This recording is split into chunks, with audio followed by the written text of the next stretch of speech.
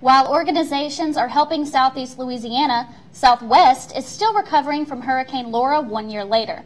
This gives Southeast Louisiana a glimpse of their future recovery journey after Ida. Dilapidated, destroyed, abandoned. These are words that Lake Charles residents have experienced for over a year now, recovering from the landfall of Category 4 Hurricane Laura. I was just like, this is unreal, like it's so much worse than I thought kind of thing. LSU junior and Lake Charles native Meredith Owen is heartbroken every time she returns to her hometown. Our house still has a massive hole in the ceiling. About 367 days later, another Category 4 storm pummeled the Gulf Coast, this time Southeast Louisiana. We really thought for a 2-hour window there when the eye was over us that we were not going to make it. And in the coming months, Southeast Louisiana may look similar to Southwest Louisiana in terms of recovery.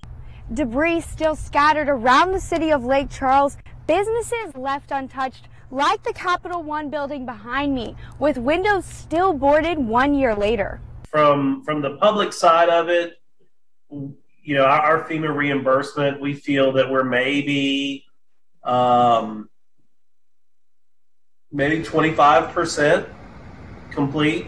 However, on the private side, again, I think that we're probably even less than that, because of the lack of supplemental disaster aid. Supplemental disaster aid, known as Community Development Block Grant Disaster Recovery, supplied $9 billion in the wake of Hurricane Katrina restoration and $650 million after the 2016 flood.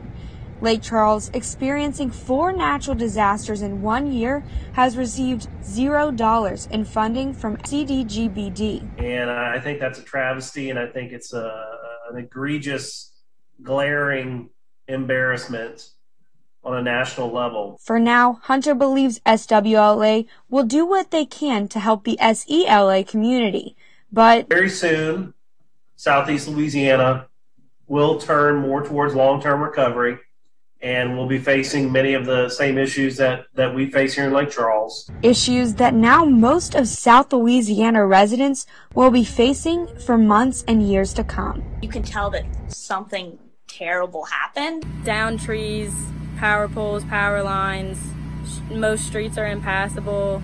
For Tiger TV News, I'm Ali Kadbar. Hunter encourages LSU students to reach out to alumni for help and support of their impacted communities.